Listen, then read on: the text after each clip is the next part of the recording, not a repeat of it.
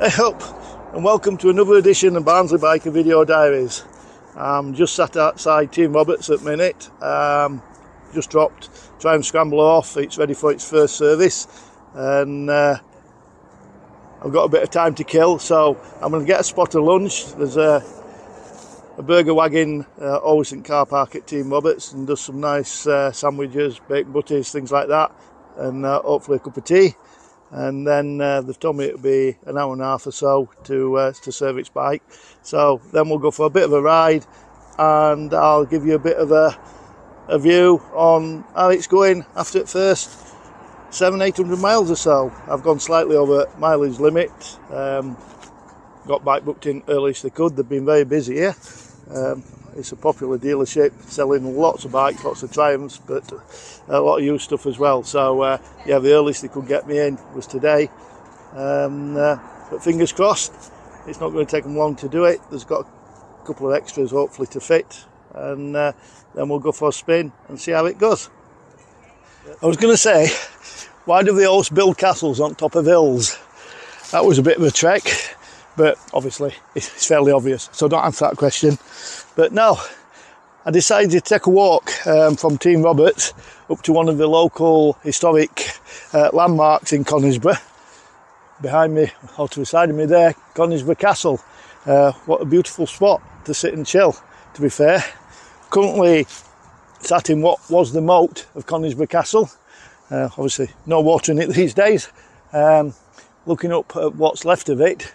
I'm going to go for a little walk after I've finished along the edge of the outer bank of the moat, and let you have a look at the castle, have a walk round. But I just thought I'd take a walk up here. Team Roberts is literally 10 minutes walk away from here, so I thought I'd just take a bit of a walk. It says lots of thistles. Take a bit of a walk up and just have a quick intro to this episode of Barnsley Biker Video Diaries. As you probably realise, I am enjoying the Triumph and no real gripes at the moment. On the way back, I'm going to do a commentary of the ride back and give you a bit more of a review of what I'm thinking of it. I think I've said most things, and most things have been very positive. There is one minor niggle, shall we say, and I think in one of my early blogs I mentioned that I actually rated the tyres. They're the Metsler Tourants, which usually get good reviews from users and magazines, etc. And I'm not wanting to slag the tyre off as such, because the tyres are working very, very well. The issue I'm having is the front is white lining, and sometimes quite alarmingly, and it's a tyre that's done 600-700 miles. It's the sort of feedback you expect from a front tyre that's practically worn out, that's past its useful life, shall we say, and usually an indicator that your tyre needs changing. So I don't know if it's the size of the tyre, the fact it's a tubed cross-ply tyre, compared with some of the bigger bikes that come with Tourants as standard, which run the radials. Don't know what the issue is. I checked the tyre pressures, and the manual says basically 30 psi. Made sure I'd got that in. No, it didn't make much of a difference. I did increase the front tyre pressure by 2 psi, and that gave a bit of an improvement. It's not quite as violent, and it's not picking up on some of the smaller irregularities on the road, but it still does pick up on the more obvious ones, and sometimes you can be going into a corner and it will be trying to stand the bike up. Get beautifully smooth tarmac, start swinging it through the bends, no issue with the tyres. They actually are very confidence inspiring, and I think maybe I'll have a look at the end of the ride, but I've been close to the edge front and back, so I'm not taking it steady, and as I say, you'll get a nice sweeping bend with decent tarmac and the tyres are brilliant. It's just when you get a white line or a raised overbanding or a piece of road that's getting ready for repairing, and yeah, the bike does start to shimmy and slide a little bit. So just for now, I've got about an hour before the bike's due to be finished down at Team Roberts. So we're about 10-15 minutes away. I'm just going to have a little wander along the moat, edge of the moat, and show you some of the castle. As you can see, we're not actually that far from the main road down there. It skirts around the castle, but you can almost sometimes drive past and not realise the castle's here because it's hidden by the trees and everything. But there it is. Like a lot of our British historical monuments, we've destroyed them over the years, various kings and political leaders, etc., for various reasons. Our abbeys and castles were destroyed way back in our history. During the English Civil War, Oliver Cromwell and his Roundheads, to prevent these castles being used as strongholds, destroyed them, and that's what happened to Conisbrough Castle here. Our abbeys and cathedrals, a lot of those were destroyed by Henry VIII. So yeah, we don't have that many intact historical buildings. But yeah, as you can see, it looks like they've been doing some clearing of what was the moat, and it's quite impressive. You can't imagine having to cross that moat and storm that as a foot soldier. But yes, a couple of interesting features about Conisbrough, as you can possibly make out from here. It's a hexagonal tower keep, and I think it's the only hexagonal keep in this country, in the British Isles. So unusual in that respect. They did do a lot of work, and I think we restored the roof and that, so there's a little bit of a visitor experience in there. And I know during the school holidays they do have lots of activities for kids to teach them about the history of the castle and the area. But the other interesting fact about Conisbrough is, if you've ever read the book Ivanhoe, the castle is featured quite a lot in that book. So yeah, the book is set in this area, and Lincolnshire, etc. So yeah, Conisbrough Castle features in that. Okay, I'm going to drop down onto the footpath and just walk round and let you take in the splendour of the castle. Yeah, the moat over the years has probably got quite overgrown, and they've been doing some serious gardening by the looks of it. Anyway, yeah, just such a beautiful area. I mean, we're somewhere between Rotherham and Doncaster. They're probably both less than 10 miles away. The road down at the bottom that goes through to Lincoln, as I've just said, will take you back to Barnsley that way. So we're in the middle of what was industrial South Yorkshire. But how peaceful and tranquil is it today?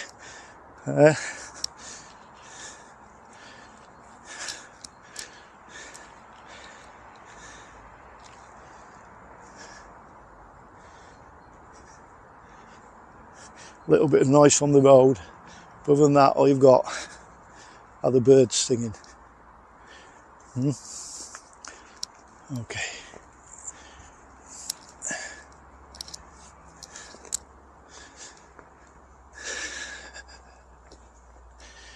Okay, I'm going to slowly make my way around here and then back down to Team Roberts. As these castles fell into disrepair and the abbeys that were demolished by Henry VIII, the stone was taken by local people to build the houses and the farms, etc. So the buildings were damaged, but over the years they've fallen further and further into disrepair. As I say, you will find if you were to explore the buildings around, there will be evidence that they've used stone that came from these walls to build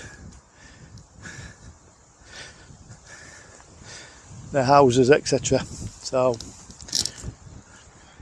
yeah, they see some stone built houses which are quite possibly have been built we're using the stone that came from the castle. I'm speculating, but I'm fairly certain that some of it will have been. There are a lot of stone quarries in the area as well, so stone was quarried in this area quite extensively. Okay, first service all done. Going to get kit on and set off home. But first, The unfortunate belly pan had not come. As you can see, headlamp bezels fitted, looking good. So I'm going to take some at back roads. It's what life's for, what bikes are for. On my way home, hopefully have a decent ride. So yeah, let's get helmet on.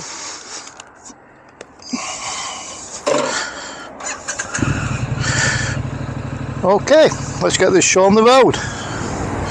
Get out of Conisbrough and onto the roads.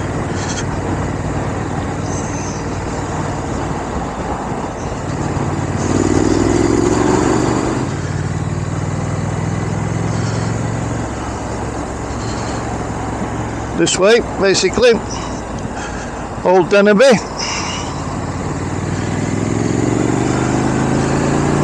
Through this bit of an industrial estate. Okay, so I said I was going to give you a bit of an update on my thoughts, etc. On this Triumph Scrambler. And as you've probably already gathered, I am still really loving the bike. A couple of things that to report back on, issues that I've pointed out with some of my other bikes, but I'm happy to report that on the Triumph they're not a problem. The clock so far is keeping perfect time, unlike my Ducati clock, but similar to the Harley clock, which kept good time. From what I can tell by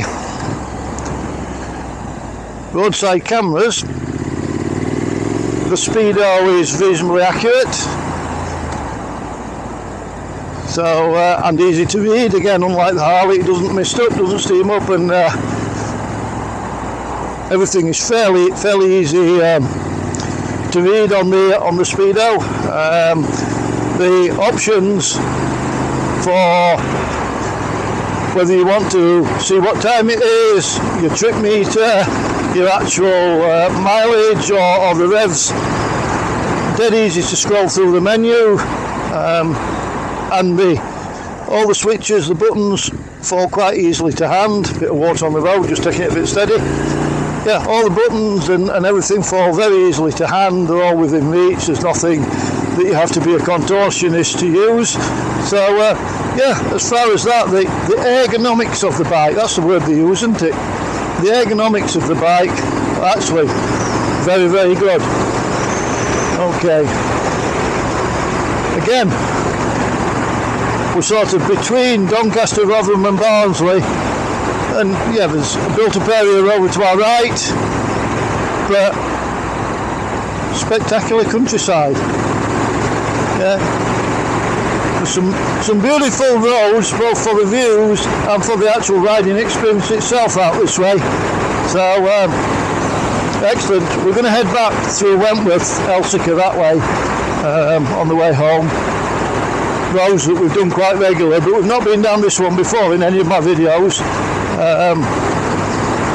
But it's a nice little back road that takes you to the dealership, and again away from the dealership to home, avoiding some of the heavier traffic. So this road can get a bit busy at various times of the day, people coming and going to work, etc. So if there's going to be a bottleneck, it's going to be here, but just at the moment we're okay. Get out before this truck comes. There we go. Okay, and again, do you know what? I don't know what they've done to the bike. I mean, according to the service sheet, the balanced throttle bodies and things, and actually I will say that the bike is feeling smoother and a little bit pokier. The gear change is a lot smoother, so they've done something there, greased it or whatever. So, you know what? I know they don't do a lot on a first service, but it actually feels like they have improved it a little bit. So, yeah, well done Team Roberts. Okay, got to watch the speed humps through here. And up over the bridge.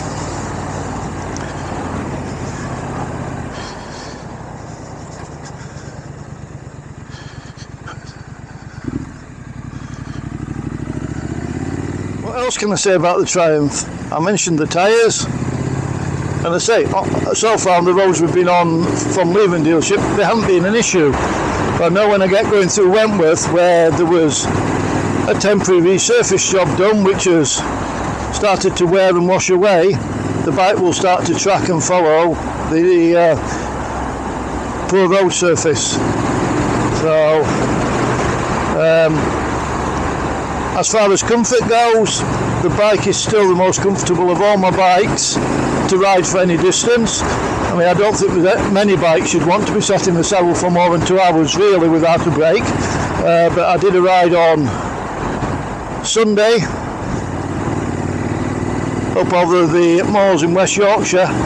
Not a long ride in miles terms, but I was in the saddle for more than 2 hours, and yeah, I was ready for getting off and stretching my legs at the end of it. But I think if I'd have been on the Ducati, I'd have been in agony well before that, because the Ducati's not comfortable on longer rides. So it's great for short scratching, but on the longer rides it's not as comfortable as this. So, and again, one of the criticisms that's thrown at the Scrambler is the high level exhaust. It's part of the styling, you know, and it appeals to me. So you make a compromise in some respects, and yes, I've only got short legs, so my legs touching the exhaust most of the time, either the inside of my calf or the inside of my thigh when I put my foot down. The heat is not painful. It's present, you know it's there, but it's not burning your leg at all. On the other hand, on the other side of the engine, the primary drive case, a couple of times I've been riding when it's been warm, and I've had to move my ankle away. Alright, yeah, I've got boots on, but ankle away from the engine casing, because that gets quite uncomfortably warm. It's at least as warm as the exhaust, shall we say. So you just have to be a little bit aware, is probably the best word, of that, of the engine warm at the side of your leg. But then again, I suppose most engines will get warm anyway. You can't point just a criticism solely at the Triumph. Alright.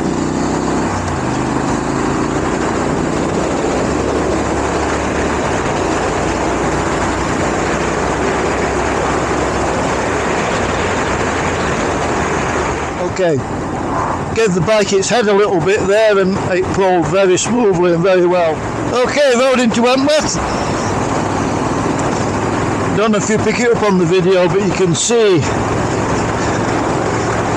like the grooves in the road where the surface has washed away, and the tyre's not doing too bad at the moment, but you can feel it trying to follow the road. I mean, this bit of road is particularly bad, so maybe a little bit unfair to the tyres, but yeah.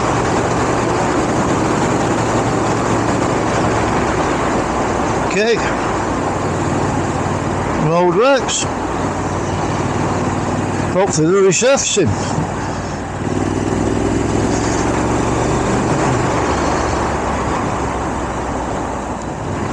What else can I say?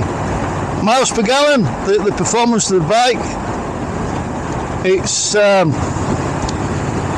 engine's punchy enough to keep up with most things within reason, and without getting you into too much serious temptation to go breaking speed limits. I mean, it will, I'm sure, quite easily pull beyond 70 mile an hour, but it accelerates quite quickly up to 70 mile an hour, where it's okay to do so, up to 60 mile an hour, as quick as anything that I've ridden with, anybody I've ridden with so far. The actual economy of the engine, I've been averaging about 67 miles to the gallon according to the onboard computer, which I've not done any actual calculations as such so far, but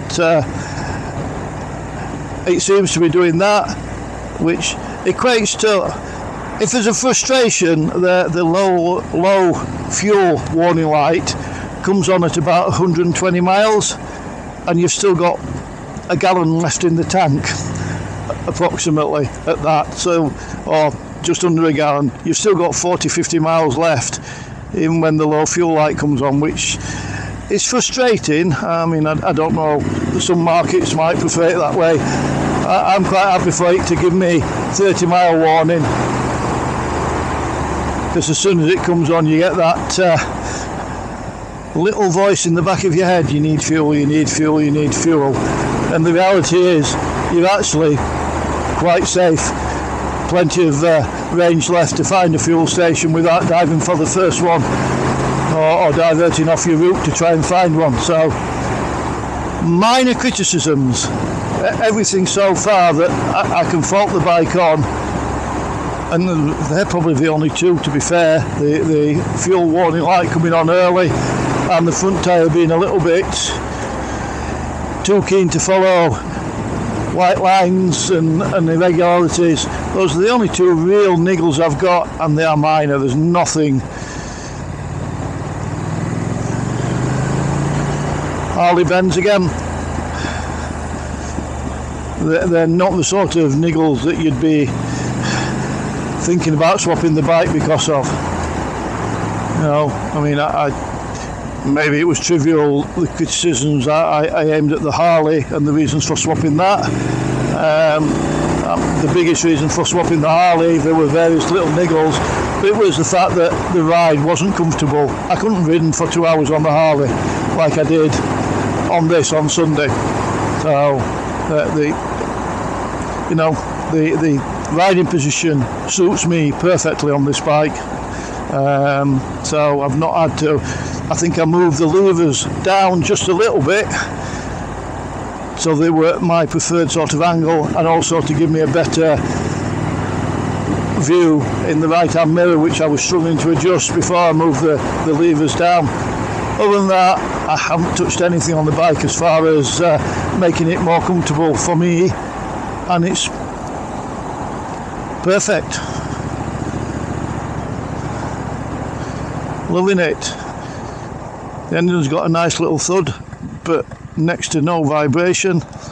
The exhaust note's a nice burble without being obtrusive. Several people have commented on how sweet the exhaust note is. It sounds like a motorbike without bursting your eardrums. So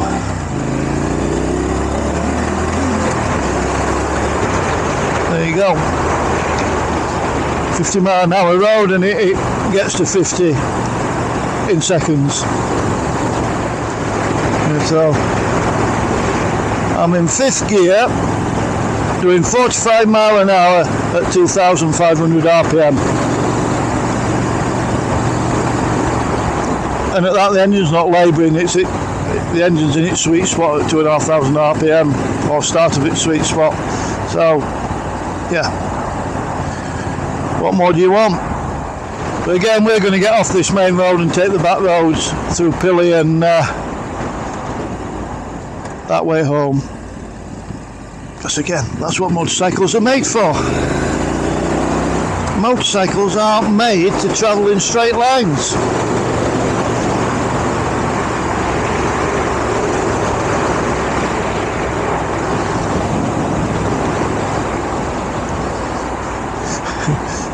Maybe one thing I do miss about the Harley had very good self-cancelling indicators, bless it.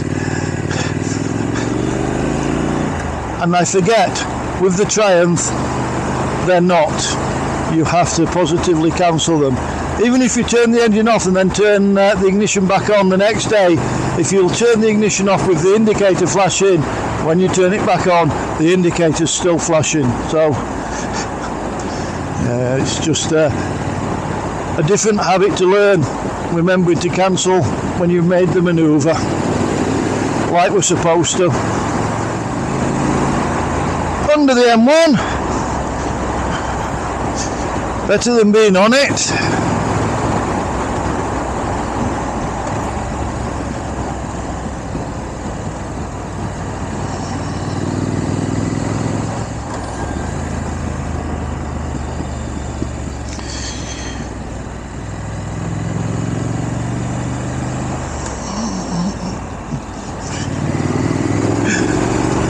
Rebecca, obviously walking the dogs down there somewhere today.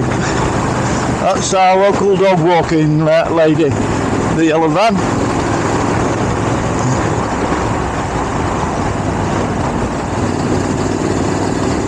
Okay, there we are, home. I did say that I'd let you have a look at the tyres, and yeah, I don't know how close we can get to seeing. If you look there, I am very close to the edge. We're not wussing out on the bends as such. So look at the back one.